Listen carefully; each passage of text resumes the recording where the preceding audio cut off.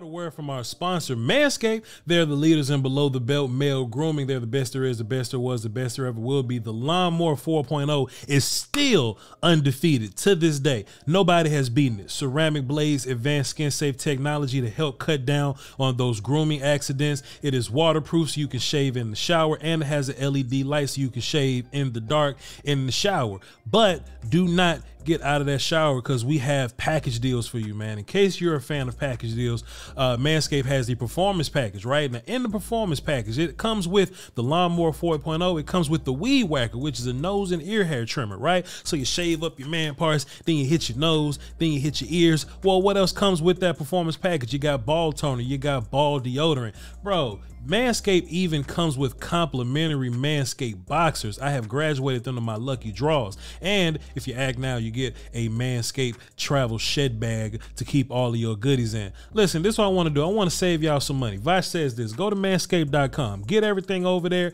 get the performance package, throw a couple more lawnmowers in there, use promo code VOCH20, VOCH20, to get 20% off and free shipping. And don't forget that Manscaped ships internationally. All right, love y'all to pieces. Manscaped.com.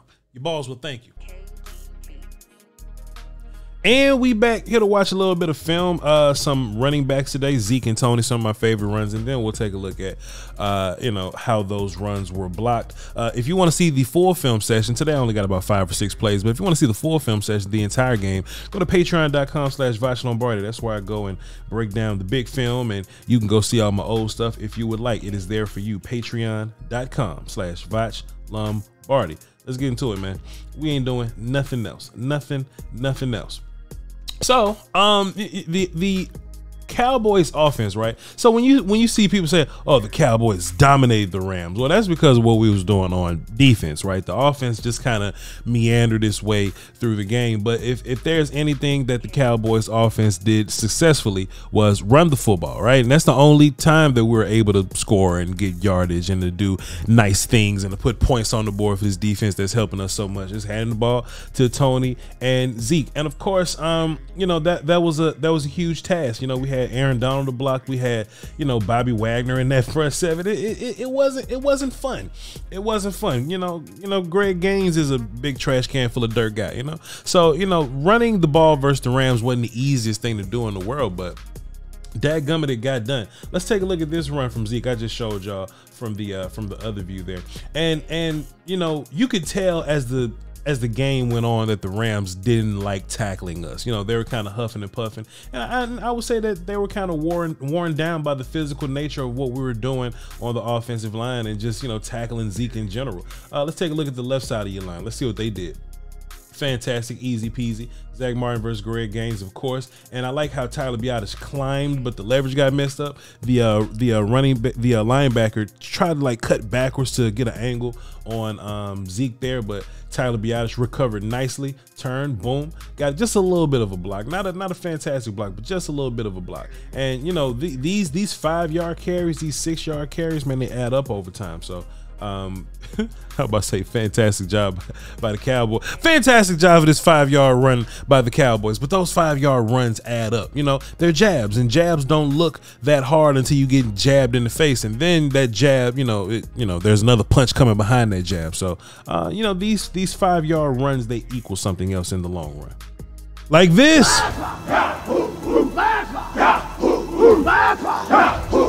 Hey man, cousin Tony was just rumbling and rumbling. They couldn't do nothing with him, man. What's going on? You need both these guys, man. You need Zeke for those consistent pounding runs, man. But just Tony, just look, when it's blocked nicely, man, his ass can go.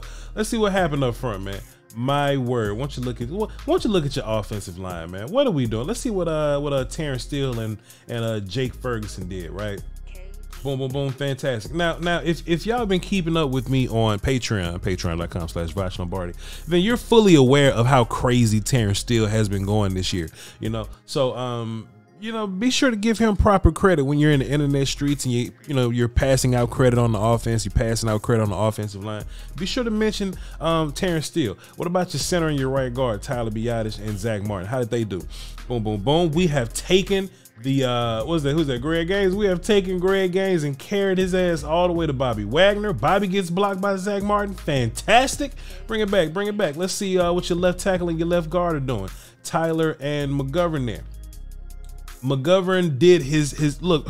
It looks like McGovern's getting picked up by Aaron Donald right here.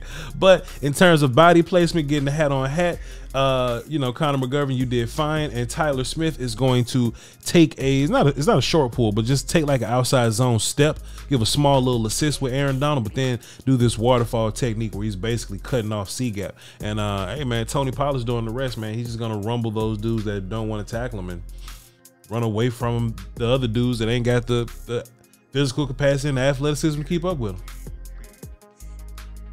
Just another one of those tough 5-yard runs, man. And those yards start to, you know, first of all, the yards start to add up. And listen, let's just be fair, right? I know sometimes we can get into the compare it with Tony Pollard game, and we may look at a 5-yard run like it's nothing. You know what I mean? Like we'll look at, well, we like y'all, not like me, but we'll look at a 5-yard run and be like, 5 yards is cool, but it ain't a big 50-yarder like Tony had. Yeah, sure, it's not, but 5 yards a carry is kind of crazy, right? So let's just give Zeke his credit for just eking out these tough yards. And if you just count by fives, those numbers add up quickly. Even this one, right? And this one, let's see, we got Jake Ferguson at tight end. We got Connor McGovern at fullback with Zeke right behind him, right? Like this has to be taxing for a defense to have to deal with this, right? You know, just adding the extra offensive line. And you know, Jake Ferguson is no scrub in the blocking department, right? Guys are just getting moved. They're getting moved and just pushed around. And then when it's time to go tackle Zeke, like Zeke just ain't falling down. Like Zeke knocking people over. Take a look at the block from Tyler Smith here. I kind of wish Zeke would have avoided Tyler a little bit because boy, Tyler was about to take this dude to the grasslands. He was about to take this dude to the open plains and mess up them yellow pants, but hey, Zeke ran right to it. It is what it is. Matt Forniak at the fullback position, right? Shouts out to him getting engaged on Greg Gaines and finishing him. And all this is just physicality at the end of the day, with Zeke at the end of it. And all that does is just open up runs later. Like this.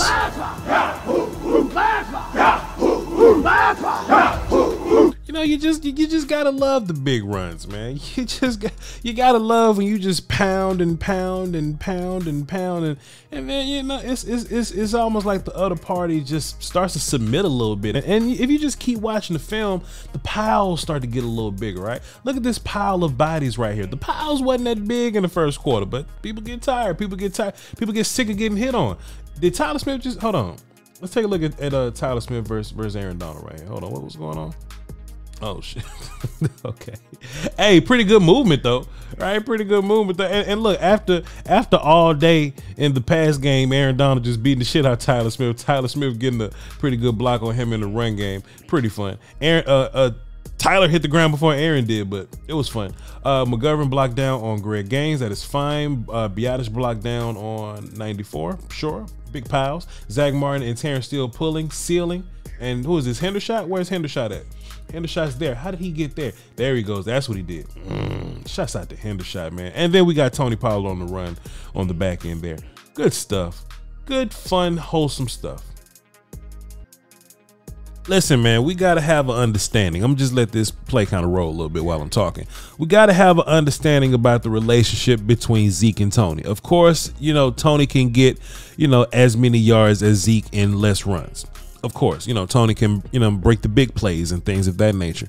But those small punishing runs from Zeke, they mean something. In the grand scheme of things, it means something. Right.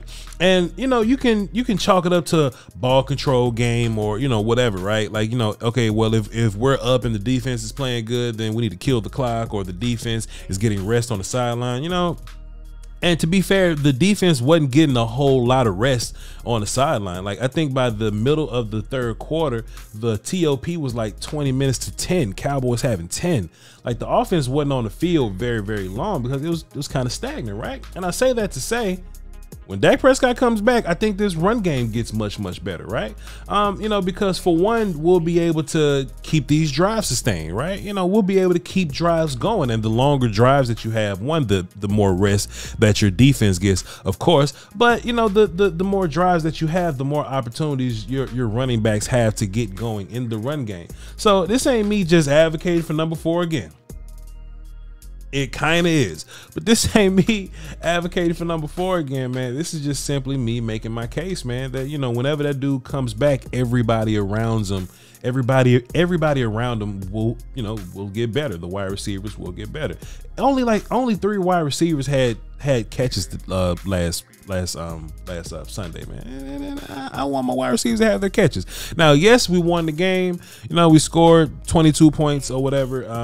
You know, all together, but you know, like a lot of that, I mean, it was like the Tony run, it was a pick 6, and it was like Maher kicks. You know what I mean? Dorrance Armstrong blocked the punt that ended up being like a Maher kick thing, right? So I just feel like all these teams that we're just kind of beating right now, and look, I'm proud of Cooper Rush, man. I'm happy that we're beating people, right?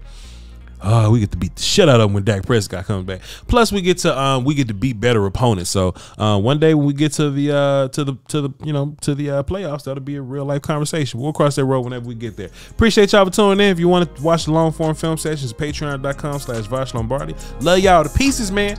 Holla.